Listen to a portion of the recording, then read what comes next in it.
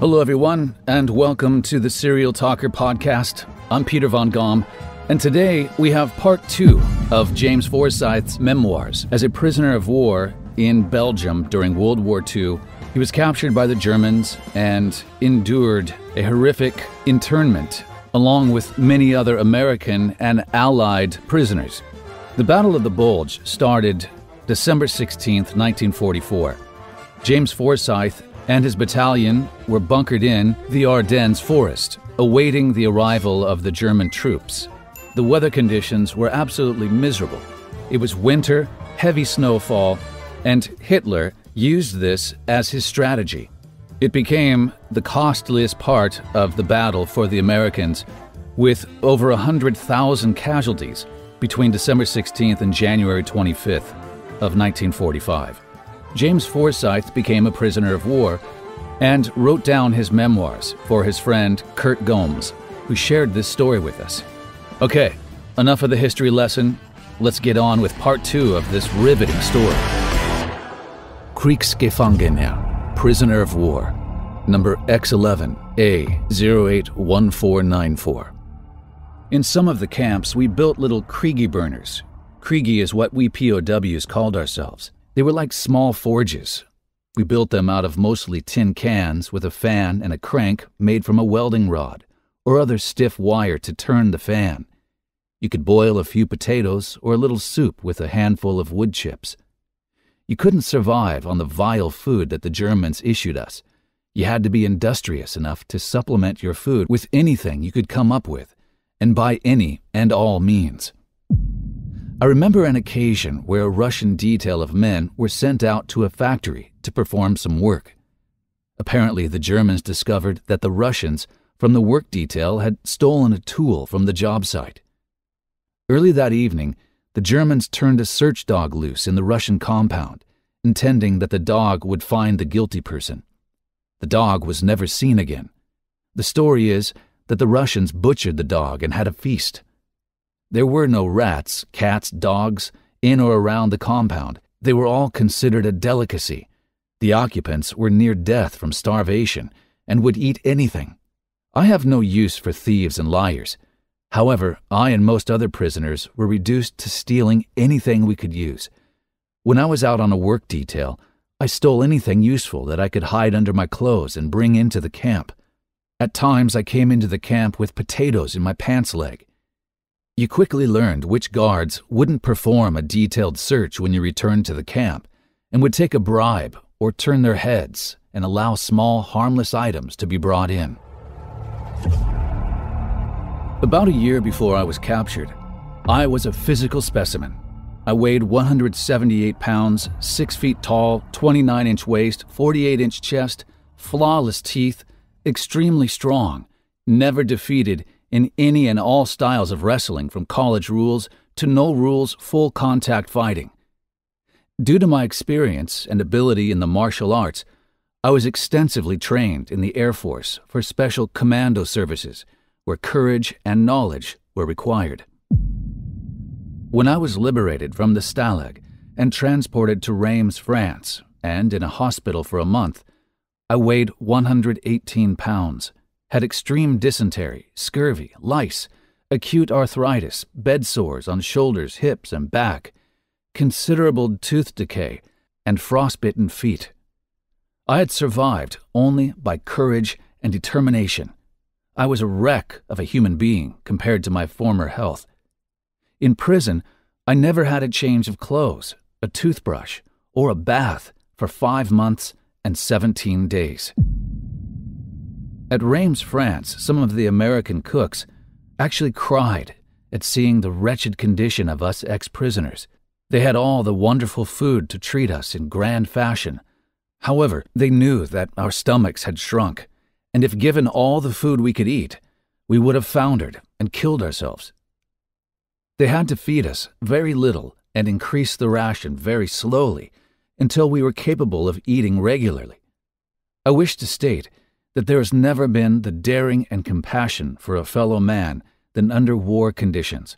Those young men, on all occasions, gave it all to assist, help, or save a life of a countryman without considering his own danger. At the hospital in Reims, France, just after our liberation from prison, we would get 2 or 3 in each bed, as we were accustomed to cuddling while in prison to attempt to keep warm. It appeared quite strange to the people who had not been prisoners.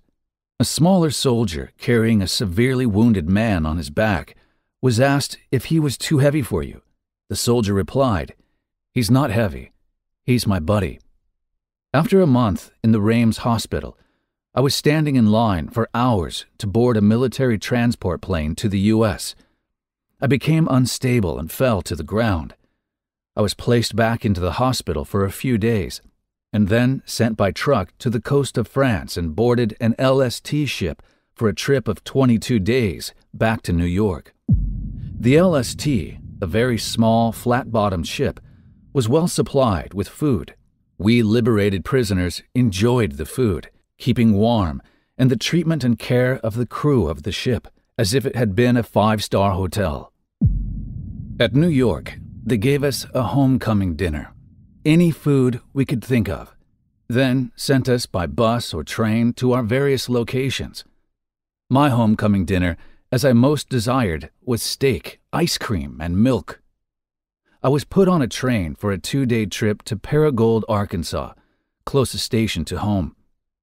Midway of the trip, a conductor from Cincinnati, Ohio, took me home with him to stay overnight with his family, rather than sleep in the train station. I believe the conductor may have lost a son in the war, and perhaps he enjoyed my stay at his house as much as I did.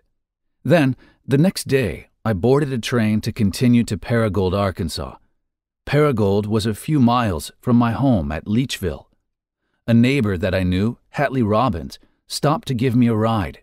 Hatley had been in Paragould overnight with his mistress. Hatley told me of his great achievements of eating enough aspirin to appear to have a heart murmur and beat the draft. He'd made lots of money during the war by buying and selling rationed farm equipment. Hatley dropped me off at my home. My parents nearly passed out. They had never received news of my release. The only news they received was from an English girl I dated a few times while in London, Alice Shine. Alice knew how to get news from the War Department, and she learned that I was missing in action.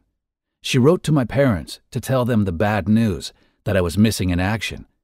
They eventually received information that I was alive and was a POW. With no further news, they had given up hope and assumed that I was dead. 7 days at home and then to the Army-Navy Hospital in Hot Springs, Arkansas for 30 days restoration, discharged, and went home. I wish to enlighten my friends that may read this document that all Germans were not bad. I've always believed that many Germans did not condone the actions of the war, that they were caught up in the circumstances simply because of where they were born, in Germany. I had more respect for the Germans than most other nationals in Europe. I had on more than one occasion experienced that myself and other prisoners were treated with all the kindness that circumstances afforded. The Germans had fought a long, hard war and had little for themselves, much less having to share what they had with thousands of prisoners. One time, several of us prisoners had been walking constantly for several days. The guards found a large barn on the outskirts of a small village. They commandeered the barn and kept us prisoners overnight in it. The owner of the barn and a beautiful young daughter, probably 18 years of age, came into the barn to talk to us. We expected, as usual, a propaganda speech about how great the Germans were. The young lady mixed in the crowd and talked to individual prisoners with ease. She implied that they would soon have some food for us. In about 2 hours, we were beckoned to come to the back of their house to eat. We found that they had made a very large kettle, washpot of soup. We were invited to eat our fill. The soup was made with carrots, potatoes, turnips, barley, and horse meat. Horse meat was common in Germany. At the time, I thought this was the best soup I had ever eaten. They also had an abundance of good bread, fruit preserves, and honey butter. Honey butter was made from coal. It tasted like a mix of honey and real butter, As it turned out, the man was the Burgermeister, mayor of the village. He had lived in St. Louis, Missouri for many years. He had operated a well-known piano store and was a successful citizen in St. Louis. He was back in Germany when the war started to handle the title work of properties that was willed to him by his German parents. He couldn't leave Germany for the duration of the war. Bear in mind that the finest young people were the first to go into service. They were also the first to die to save this most wonderful United States. For all to appreciate and enjoy, they had the courage and guts to do the job. Most of their guts are still over there. Who knows how many future geniuses that had a productive future ahead of them were snuffed out by a 10-cent bullet.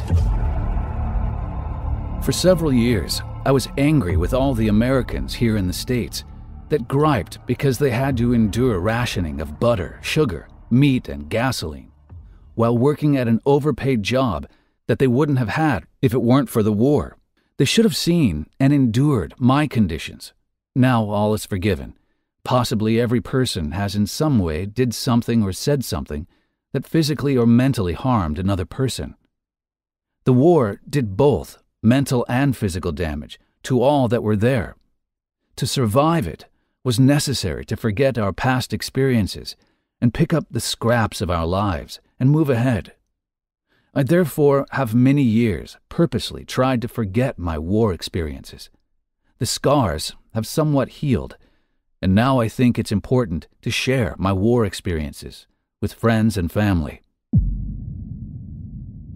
I have many times thought of the guts, courage, and compassion of the many military leaders, admirals, and generals that have had the duty, requirement, and opportunity to commit a division of many thousands of young men to attack a known enemy position, knowing that all or most of the young men were being sacrificed as a diversion to enhance the chances of greater success of another action. Consider the gravity of the decision of President Roosevelt, General Eisenhower, and Bernard Montgomery to commit millions of young men to invade the coast of France, knowing that the majority of the young men were to be slaughtered for the preservation of the principles of this great country. Unless you were there, it's not possible that you would understand how close and devoted we young men were. We depended upon each other for our very lives.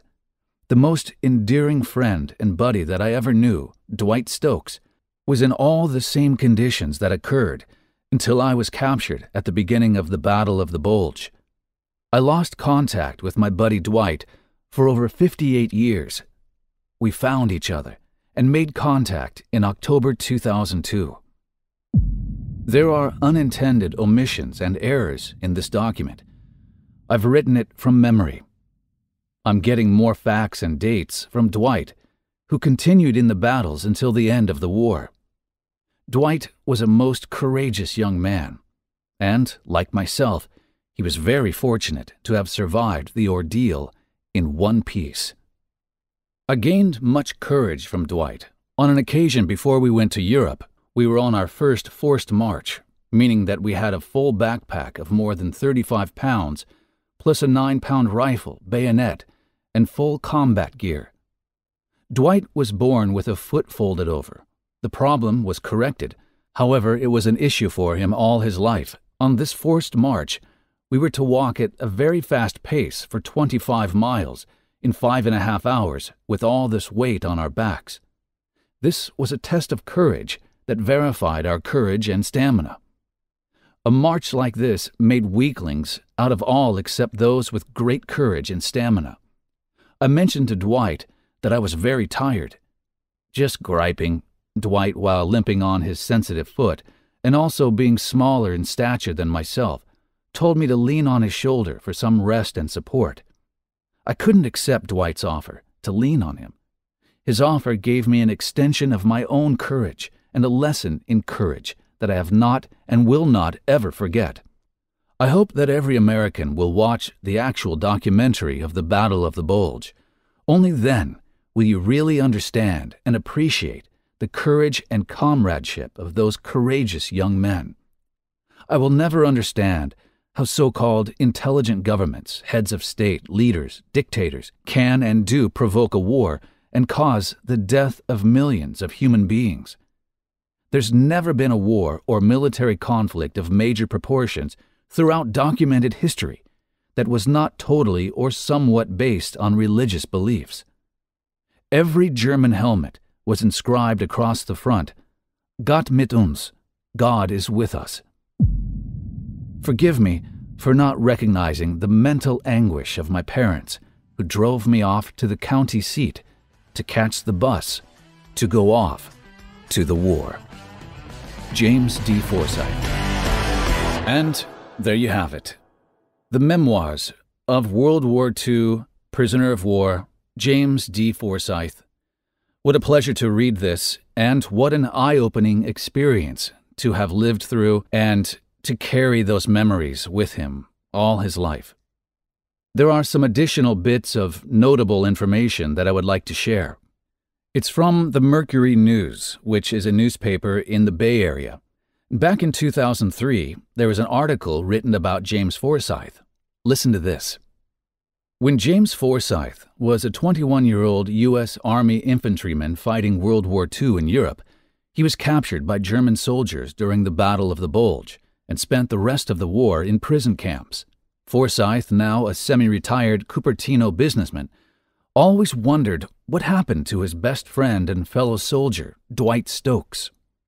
He last saw Stokes a few hours before German forces launched a massive surprise counterattack against the advancing Allied armies near Bastogne, Belgium, in the waning hours of the war. Forsythe, now 79, didn't know if Stokes had been killed or captured or survived the war to return home to the United States. 58 years later, the Internet helped to give him the answer. His friend is 80 years old and well, and called him. They'll meet in Tennessee this week. It was an unbelievable shock to get the call, Forsythe said. I'd more or less resolved that he was gone, dead in the war or since. I guess he had more time to prepare because he did know I was alive. It was cold turkey when he called me. The two met in Army Air Force's pilot training in 1943, but the Army transferred both into the infantry because it needed soldiers more than airmen. Stokes and I became inseparable. Then, when we got overseas, we relied on each other for our very lives. There were times your life wasn't worth a plugged nickel without your buddy to take care of your backside, Forsythe said. Eventually, they ended up in the 106th Infantry Division and arrived in France a few days after the June 6, 1944 invasion of Europe. On December 16, 1944, in the bitter cold, they hit us. 19 German divisions went through us, Forsythe said.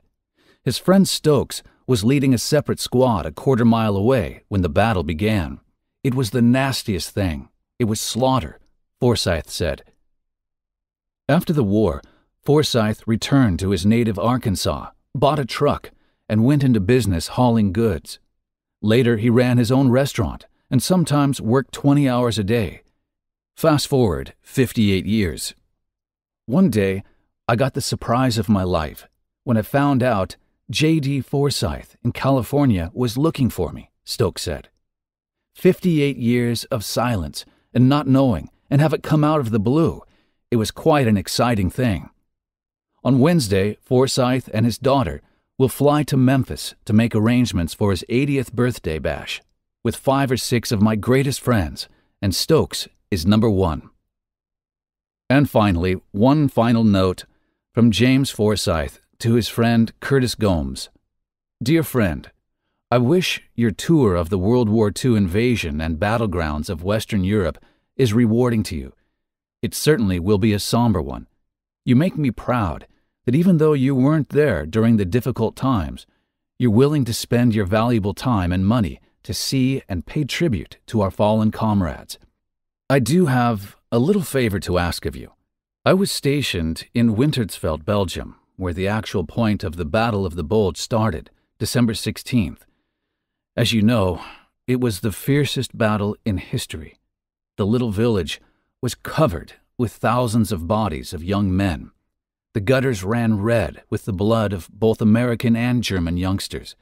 There was not a square foot of ground in the village that was not red. After the Germans had passed through, on their way toward France, there were a couple of hundred American prisoners assembled in the village to be walked toward Germany. As we were leaving, there were hundreds of Americans wounded, still alive, but couldn't walk.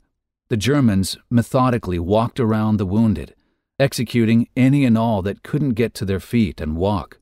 I know exactly why you're going on this trip, and truly appreciate your intentions.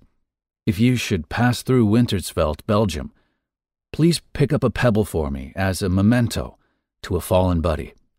Thanks, Jim Forsythe. Thank you for tuning in to the Serial Talker podcast.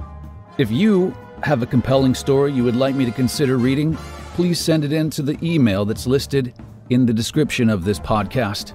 If you would like to support the podcast, you could always buy me a cup of coffee. Very much appreciated. That information is also in the description of this podcast.